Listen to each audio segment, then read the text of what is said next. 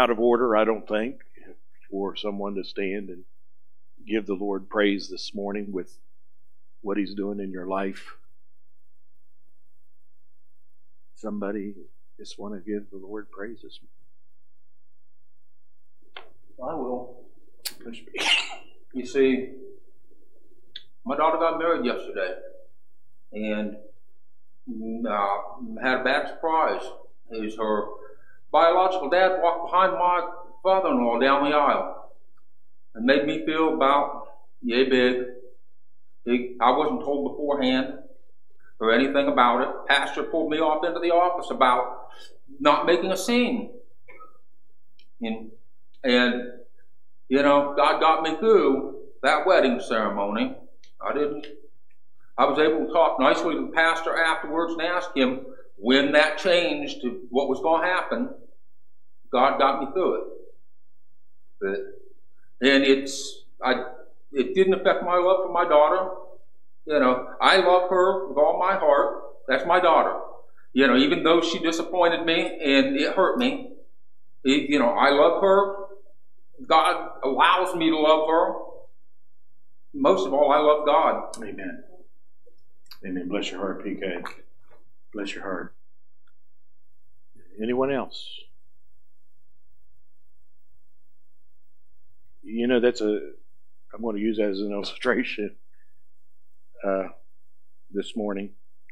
We've been on this subject before a few months back, about five sermons. We talked about the Sermon on the Mount, talking about the Beatitudes.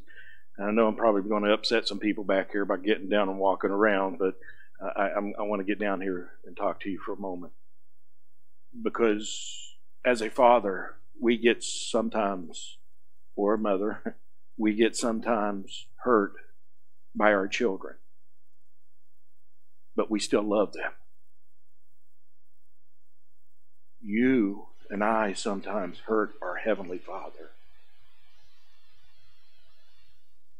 But, conjunction, what's your function? He still loves us. You hear what I'm saying? He still loves us. And he wants to help us through those difficult times in life. You know, some of you have had some difficult times here lately. Amen. You've been through some difficult times. We've all been through some difficult times lately. But I want to tell you, God is still on the throne. Amen. God is still concerned with your life and my life this morning.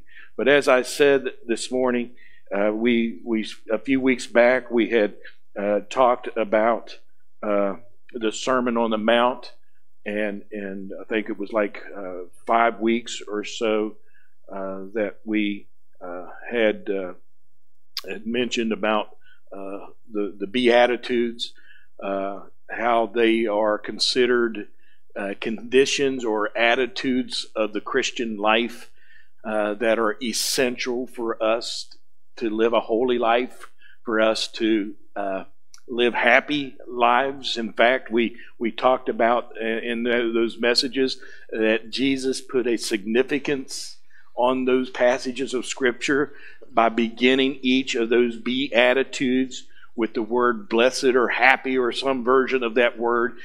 For each of those verses that we studied, he began those verses that way. Once again, blessed are the poor in spirit, for theirs is the kingdom of heaven. Blessed are they who mourn, for they shall be comforted. Blessed are the meek, for they shall inherit the earth. Blessed are they that hunger and thirst after righteousness, for they shall be what? Filled. Okay, and so blessed are the merciful, for they shall obtain mercy. Blessed are the pure in heart, for they shall see God. Blessed are the peacemakers, for they shall be called sons of God. And blessed are they that have been persecuted for righteousness' sakes, for theirs is the kingdom of heaven. And blessed, verse 11, blessed are you when men shall reproach you and persecute you and say all manner of evil against you falsely for my name's sake. And rejoice, be exceedingly glad, for great is your reward in heaven. For so persecuted they the prophets that were before you. And so these were the guidelines that Jesus gave us. That group of people who gathered in, but he gives it to us. And they are guidelines that deal with the inner person. The inner person. Randy, we were talking about holiness and living a holy life in our Sunday school lesson this morning. And that's what it is. And sadly, as Randy mentioned, a lot of churches have gotten away from the holiness message. And if we ever do as a church, folks, we're going down the wrong path. And so these are guidelines that deal with living a holy life. In other words, we are to be something before we can do anything. We are to be something before we can do anything. And Jesus is telling us that we are to put our lives together from the inside out. It has to start on the inside, regardless of the situation around us, regardless of the circumstances around us. We are to live our lives that are more enjoyable because of what has been done on the inside of us. Regardless of those external circumstances, if God has changed our hearts inside, things will be different on the outside for us. It is important to remember that Jesus told us that we are able to experience happiness regardless of outward conditions. And therefore today, we are going to move from the Beatitudes and start a series of messages where we're going to learn more about how we are to live a holy life and live that life with more joy and happiness. In fact, by 5:48, it says this: "Therefore ye shall be perfect, just as your heavenly Father is perfect." And when we're talking about that perfection, we're talking about being what God wants us to be in love. Randy, that verse in Colossians, above all these other things, put on love. Do things in love was our Sunday school lesson this morning. And so as we look at the Sermon on the Mount, we're going to look at the lessons of living from that sermon, first of all, by reading the passage of Scripture and finding out what God wants in our lives. Stand with me, if you will, as we read from His Word this morning, chapter 5, verses 13 through 16. I'm going to be reading from the Authorized Standard Version this morning, King James Version. "Ye are salt of the earth, but if the salt has lost its Savior, wherewith shall it be salted? It is thenceforth good for nothing but to be cast out and trodden under foot of men. Ye are the light of the world. A city set on a hill cannot be hid. Neither do men light a lamp and put it under the bushel, but on the stand, and it shineth unto all that are in the house. Even so, let your light shine before men, that they may see your good works and glorify your Father who is in heaven." Father, as we look into your word more closely this morning, may you guide us and direct us in what you want us to apply to our lives. And may we be obedient to that tug on our hearts this morning. For it's in Christ's name we pray. And everyone said, amen. You may be seated. Both of these statements are positive challenges for you and me to do something about the world in which we live. We can complain about the state of our nation. We can complain about our families. We can complain about the things going on in our schools and our communities, so forth and so on. But if we don't act as Christians in our deeds, not just in our prayers, how do we think things are going to get changed? But this is telling us this morning, in this passage this morning, how we are to live our lives in a world. We are to be salt and light. Those are the positive statements that Jesus, red letters in my Bible, that Jesus is speaking to us about this morning. Jesus helps you and me to get our lives together so that you and I may demonstrate His power to the world in which we live. You and I can't change anything without the power of God in His fullness living in our lives. So let's take a closer look at these two challenges, these two positive challenges this morning that Jesus gives us. First, by taking a look at the qualities of being salt of the earth. By taking a look at what the qualities of being the salt of the earth involves. Verse 13, ye are the salt of the earth. Not you should be the salt of the earth. I don't know about you, but I've got a salt shaker at home. And inside that are some white little grains of salt.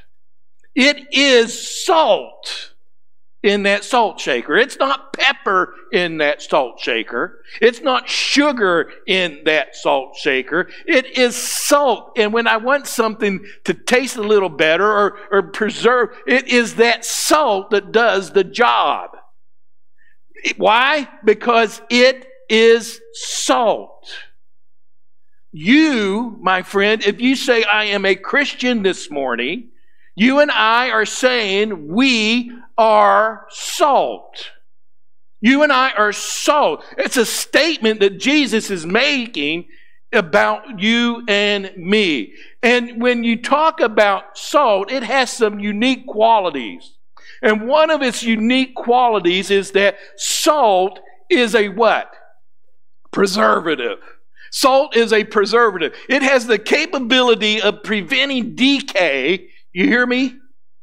Salt in that salt shaker has the capability of preventing decay. Wow, I could just go off right there. Into which it is applied. It keeps fish fresh as the fisherman gets it back to the market. We are to prevent, listen to folks, you and I, ye are the salt. And you are called, no matter where you go, no matter where you live, no matter what you do, you are called to prevent decay from happening any further in our lives. We can't change the past. Amen? The past is the past. We are where we are today because of the past. But where we are today, and we're not happy with it. I know you're not happy with some of the things you got going on in our world today. We can't change the rules on abortion if we don't preserve the Christian value. We can't change the lifestyles of individuals, but my friends, we can stand for what the family is about and what God instituted in the Garden of Eden so many thousands of years ago. Not millions, but thousands of years ago. Don't give me that million. Don't talk about billions. The earth is only a few thousand years old, my friend. I believe in a biblical teaching of what the earth and how it was created. It was created in 7 days. You can't tell me that a day is 1,000 years is 1,000 years is a day, and so one day was 1,000 years, and 500 years would have been the morning or the daylight, and 500 years of day or nighttime. My friend, there is nothing in this world that would survive in 500 years of darkness. A day is a day when you're talking about creation. It was literally 7 days of creation. Don't let young people, don't let what they tell you in school about creation and about how old the earth is, because I dispute it with what God's Word talks about and how I believe in a biblical teaching of the creation of the world. But that salt has a way of preventing decay, and you and I are to do the same thing in our society which we live in. I mean, look around, folks. We've talked about this Wednesday night some. Our world today, you could almost say it's running rampant with sin. That sin is overwhelming. But I want to tell you, even though that might be true in your eyes, I want you to consider what this world, what our society would be like if you took the salt, God's people, out of the equation. What would this world be like if there was no salt in our world? The second quality of salt is that when it is applied, it produces maximum flavor. Now, I get in trouble sometimes because I do like to salt some of my food. Okay? And my grandkids think I'm pretty crazy when I take that nice Granny Smith apple or I like the early harvest apple, the July harvest, whatever, the ones that turn yellow right about this time of the year. I like them before they turn yellow. When they turn yellow, they're too mushy for me. They're too mushy for me. I like them. In fact, I used to eat green apples like you wouldn't believe off that tree in our backyard. And rhubarb, right off the stalk, and then take the leaf, peel it back. But you know what I did? My grandkids think I'm crazy. But I put salt on them. No, Randy's shaking his head. He don't like the idea either. I put salt on my green apples. Oh, I love it. Salt on my rhubarb. I love it. Salt on my watermelon. I love it. I love it. Okay? Why? Because it makes my food taste a little bit better. At least that's the way it maximizes the flavor of those foods. I mean, it just seems like food tastes a little better with a little bit of salt. An exposure to Jesus brings out the very best in life and flavors the lives of those around us. You can't tell me this morning that you would rather be around somebody who is loving and positive and encouraging than somebody who's the opposite of that. Amen. We want to be, and so you and I, as salt, we are to expose the world around us with the love of Christ. And the third quality of salt this morning is that it creates thirst. Amen. It creates a thirst. I mean, when we live out the Beatitudes, we should be creating a thirst in those around us. When they see us living those Beatitudes in our life, I mean, everywhere that Paul went, people either tried to kill him or they fell in love with him. I mean, it was one or the other. And a lot of times, it was for the better. I mean, he is one of the greatest evangelists around that have ever walked the earth besides Jesus Christ, in my opinion. I mean, Billy Graham was pretty good, but I'm telling you what, Billy Graham had an advantage you could get on the TV to. Paul went in person. And we are today what we are today because of what Paul done in his lifetime. And so you and I got to understand that being salt, you and I are a preservative. You and I produce maximum flavor in the world around us, and you and I should create a thirst in individuals to know why we are like we are, and we then can lead them to Jesus Christ. The second positive challenge, other than being quality of being salt of the earth, is that you and I are to look at our assignment to be the light of the world, verses 14 through 16. You and I have an assignment to be the light of the world. Ye are what? Light. Ye are the light of the world. A city set on a hill cannot be hid. Neither do men light a lamp and put it under a bushel, but on a stand. And it shineth unto all that are in the house. Even so, let your light shine before men, that they may see your good works and glorify your Father who is in heaven. Folks, you and I, just like that salt and that salt shaker, you and I are to be that light bulb in the lamp that brings light to our world. And a light cannot be hidden. The nature of light drives back darkness. What if we was to shut off all lights in this room today? And in fact, if any of you were in the military, you understand what it means to be in, especially those in the desert that served over in Afghanistan or Iraq or any of the places there. I remember a gentleman back in the Valley View Church. He talked about going out of their little building that they'd had to go to the restroom, and as soon as you shut that door, you couldn't see your hand in front of your face. What drives back darkness?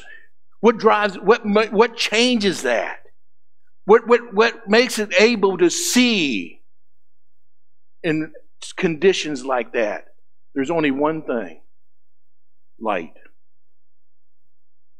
Light is the only thing that can drive back darkness. Light is the only thing that can work in a dark world. And people who live up to the challenge that Jesus has given us push back darkness. They stand up for what is right. They stand up for the things of God.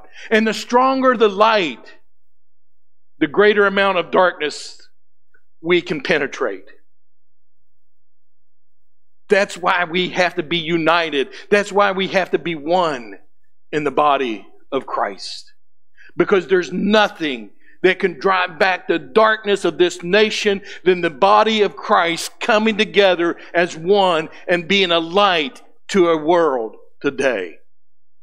Christians are to be that beacon of light at airports that give directions to safety. I can remember flying at nighttime around the Parkersburg area, and you get out away from the city, and things get it gets a little dark, and yet it was so nice to see that beacon at the airport. I can remember one time, I won't say. Yeah, I will. Mr. Nutter, let's just put it that way, decided, coming back from Wheeling to Parkersburg, that he would let me have a try at flying little OH-58, the little helicopter.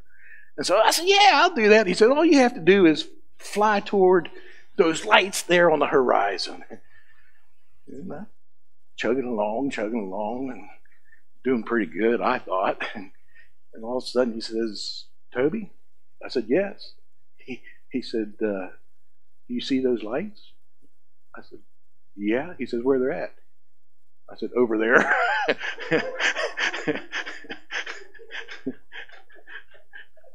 Light guides us. They didn't guide me. I was going through the dark.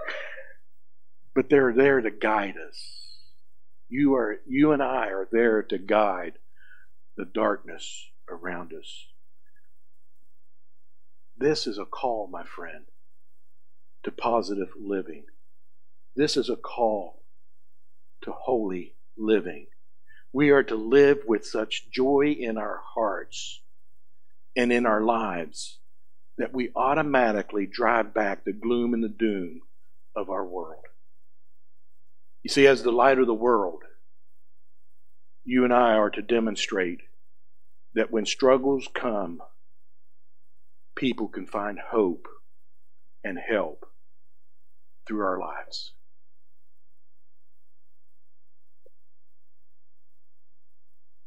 Being salt and light to the world around us will bring happiness and fulfillment into our lives as well when we sense the difference because we have made an impact in people's around us, their lives.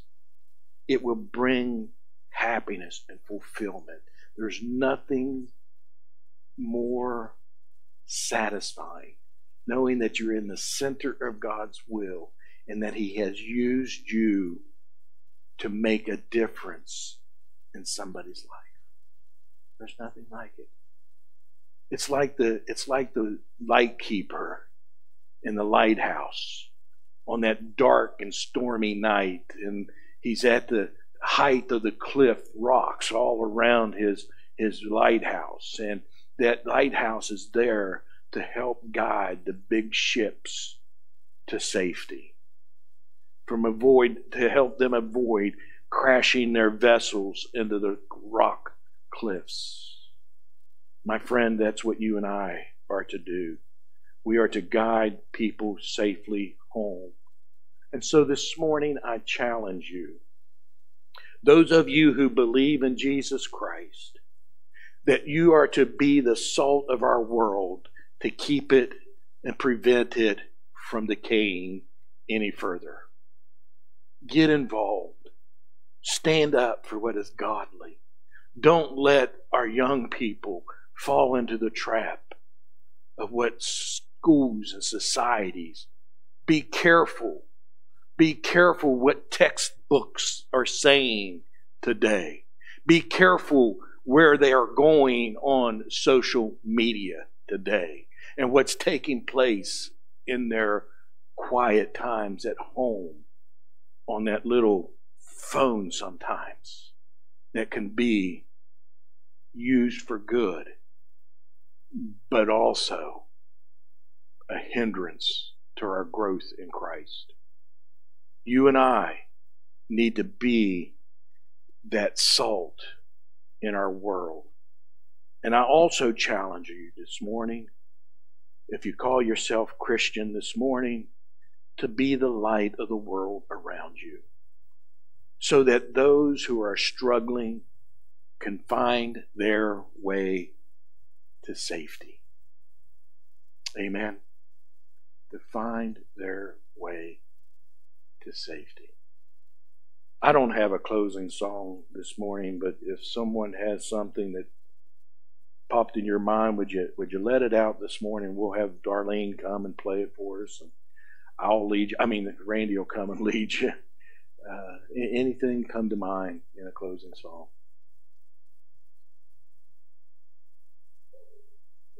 Randy, you're right down the track I was thinking, brother. I thought about that one as well. What page is it on? Holiness unto the Lord.